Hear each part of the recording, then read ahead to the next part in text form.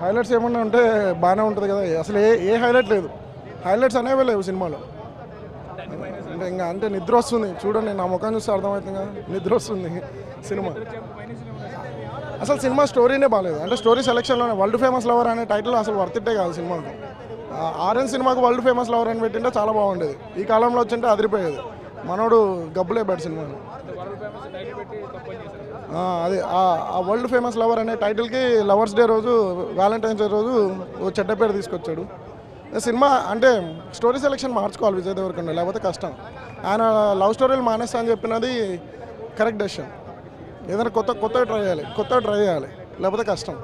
రాశి ఖన్నాని పాపం ఫస్ట్ నుంచి లాస్ట్ దాకా ఏడిపించారు. ఇంకా పైలట్గా చేసిన అమ్మాయి, ఇంకా అందరూ ఏదో జస్ట్ ఆయన రొమాన్స్ చేయడానికి స్క్రీన్ మీద అంతే. క్యాథరిన్ తెరేసా ఏం చేయలేదు అసలు. ఆ విలేజ్ క్యారెక్టర్ చేసిన ఐశ్వర్య అమ్మాయి ఒకటి చాలా బాగా చేసింది, అంటే తను ఒకటి యాక్టింగ్ పర్ఫార్మెన్స్ చేసింది, కానీ మిగతా వాళ్ళందరూ అంతే. అందరు మంచిగా ఒకసారి వచ్చి చూడండి, అందరు చూడండి, ఒకసారి వచ్చి చూడండి. Feel good love story. Dear comrade కన్నా చాలా 100% బెటర్. విజయ్ దేవరకొండ మళ్ళీ హిట్ కొట్టాడు, చాలా బాగుంది, స్టోరీ బాగుంది. ఫ్యామిలీస్ కష్టం, ఫ్యామిలీస్ చూడడం కొంచెం కష్టము. చూస్తే ఫ్రెండ్స్ కపుల్స్ మాత్రమే చూడండి, ఫ్యామిలీతో చూడకండి, ఫ్యామిలీ చూడలేరు. స్టోరీ కాదు, అది కనెక్ట్ అవ్వలేదు, క్యారెక్టర్స్ కానీ ఏవి కానీ ఆడియన్కి కనెక్ట్ అవ్వదు సినిమా వరకు. సినిమాలో మైనస్ అంటే ఇప్పుడు హీరో డైరెక్టర్ ఏదైతే చెప్పాలనుకున్నాడో అది కన్వే అవ్వలేదు. ఇప్పుడు క్యారెక్టర్స్ కానీ అవి కానీ ఆడియన్కి కనెక్ట్ అవ్వవు, ఫీల్ అవ్వలేదు. ఇప్పుడు సెంటిమెంటల్ సీన్కి థియేటర్లో జనాలు నవ్వుతున్నారు. ఏమి లేదు, కొత్త జోనల్ లేదు.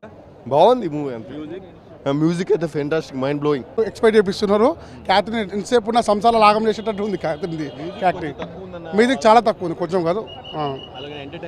ఎంటర్టైన్మెంట్ ఫస్ట్ హాఫే బాగుంది, సెకండ్ హాఫ్ వచ్చేసరికి కామన్గా గుంజేసింది సినిమా.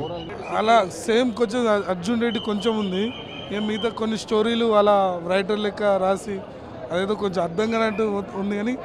కానీ నాకు అర్జున్ రెడ్డి సినిమానే అనిపించింది లైట్గా.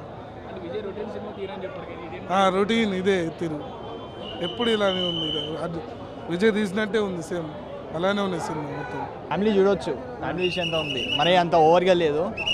మన లవర్స్ డేకి కరెక్ట్ ఫిలిం బయటకు వచ్చినట్టే అనిపిస్తుంది నాకు. అది సూపర్. అండ్ సెకండ్ హాఫ్ కూడా బాగుంది, చాలా బాగుంది మూవీ. అండ్ వ్యాలంటైన్ డేకి మంచి హిట్ ఇచ్చిండు. సినిమా యావరేజే, అంత ఏం లేదు, కానీ కొత్త ఎక్స్పీరియన్స్ అంతే, బట్ కష్టం సినిమా. మైనస్ అంటే ఏం లేదు, అంత సూపర్ వే, బట్ లెంత్ ఒకటే ఓవర్గా ఉంది అంతే. అది కూడా రాశి ఖన్నాతో అంతే. మిగతా అంతా సువర్ణ క్యారెక్టర్, సీనియర్ క్యారెక్టర్ అయితే హైలైట్ ఉంది మూవీలో. యాక్టింగ్ చాలా బాగా చేశాడండి. అండ్ న్యాచురల్ యాక్టర్, ఒరిజినల్ ఎలా మనం చేస్తామో యాక్చువల్ యాక్టింగ్ చేశాడండి. సూపర్ యాక్టింగ్, అందరు బాగా చేశారు. రాశి ఖన్నా యాక్టింగ్ కొంచెం స్కిల్స్ పెంచుకున్నారు ఈ మూవీతో, బాగుంది ఓవరాల్గా, వెరీ గుడ్. వ్యాలంటైన్స్ డేకి కత్తి లాంటి సినిమా దిగింది. చెప్తున్నారా, విజయ్ దేవరకొండ ఫ్యాన్ అన్న కనబడితే కాలు మొక్కుడే అంతే. దసరా, దీపావళి, సంక్రాంతి ఈ రోజే మొత్తం వ్యాలంటైన్స్ డే గారు. సినిమా మాత్రం బ్లాక్ బస్టర్, సూపర్ హిట్.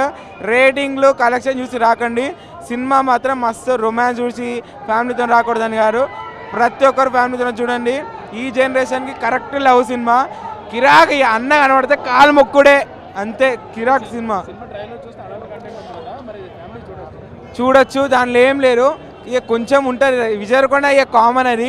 కానీ సినిమా మాత్రం ఫ్యామిలీతో చూస్తారు, కిక్కే వేరు. లవ్వర్స్ చూస్తే మాత్రం ఇక వాళ్ళు ఆగరు, మొత్తం ఇచ్చేసింది వేరే సినిమా మొత్తం.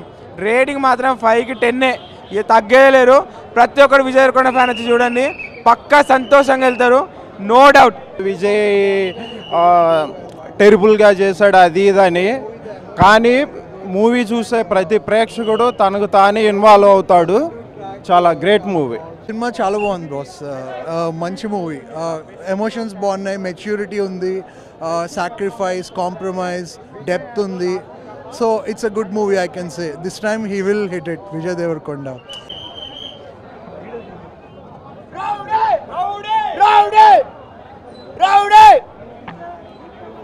సూపర్ అండి, super. Is Valentine's day special, ప్రత్యేకంగా బాగుందండి, చాలా అంటే చాలా బాగుంది. Vijay is done. ఇది ఒక వ్యాలంటైన్స్ డే పెద్ద గిఫ్ట్ అండి.